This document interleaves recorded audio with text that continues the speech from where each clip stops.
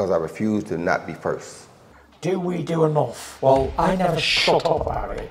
It must have been about 16, 17. We nicked their guilt rings. Right, the bouncer's guilt ring. This is no good for me. That's the reality. If you want the honest truth, and I see it every day. KUGAN CASSIUS IFL TV here, proudly sponsored by Everlast with the Copper Box.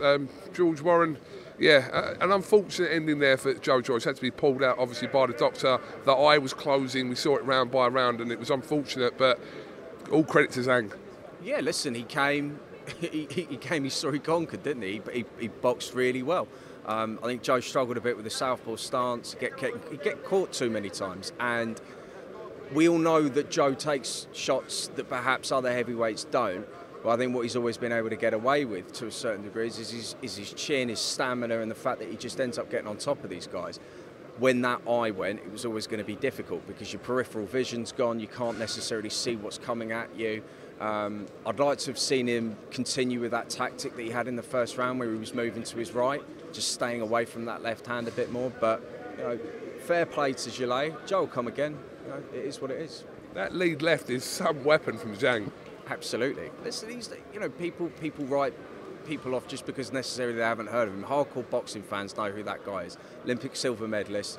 For me, for my money, he beat Hrgovic in that final eliminator out in Saudi Arabia. You know, full credit to him. Maybe this is the just desserts. This is where you get a bit of luck, you get that eye injury, and you get the win tonight where you lost when you lost in Saudi that time. Obviously, that eye was checked at least twice, maybe 3 times from the doctor, and in the end, we could kind of see the way it was playing because it wasn't getting any better. Obviously, the corner team were trying their best to kind of get that okay for Joe, but it weren't to happen, was it? No, it was the right decision. You know, they don't want to see. They're here to entertain us. They're not here to put their health at too much risk, boxers. And you know, what they do in those rings is incredible. We were sitting here in awe, and we had a packed house tonight, just enjoying what was a terrific fight up until then. I don't think there was a huge amount in the fight, but that eye was going to be a problem. It was going to become more and more of a problem in the later rounds. So no, definitely the right decision. Can you tell us about any potential rematch situation there? Because I'm sure everyone would like to see that and give obviously Joe the opportunity, like at full health, to carry that on. Yeah, look, you know, we've got a relationship now moving forward with Gillet. He's under contract with Queensberry. They're a great team to work with, his management team and his lawyer Scott Schaefer. That rematch clause, that right to invoke it is Joe's. It's not Queensberry's, it's his. If he wants to do it, we'll support it and we'll make it happen. He had that right as the WBO interim champion and mandatory challenger. He put up that position to make this fight, where most people probably sitting in that position wouldn't take on such a tough fight. So if he wants to do the rematch, not only is he deserving of it, but we'll make sure that it happens. But that decision's Joe, and we'll catch up with him next couple of weeks and see what he wants to do. Final one, Dillian Whyte was here, obviously made some comments before the fight saying that Joe Joyce fight interested him. It probably still would be an interesting fight. Yeah, any conversations with Dillian Whyte tonight, George? Nothing substantial. You know, I heard that he was going to be in town. We invited him out. You know, obviously we know Dillian a bit better now since the Wembley Stadium fight. We got on talking terms.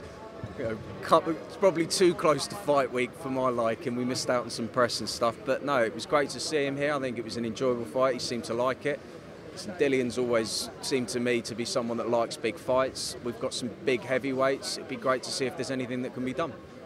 And very finally, I know you spoke to him about this the other day and kind of said there hadn't been any approach regarding these rumours regarding Fury and Usyk, AJ and Wilder, etc., but I'm assuming in the last sort of 2 days there still hasn't been any contact regarding that situation and that rumour.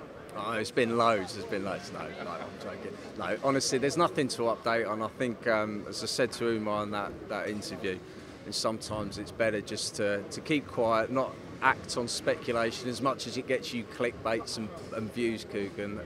That's what you tell Eddie Hearn to do, isn't it? Keep his mouth shut. Apparently, but listen, I'll leave you to talk to him about that. But no, look, I think look, it all sounds exciting. Let's see where conversations go.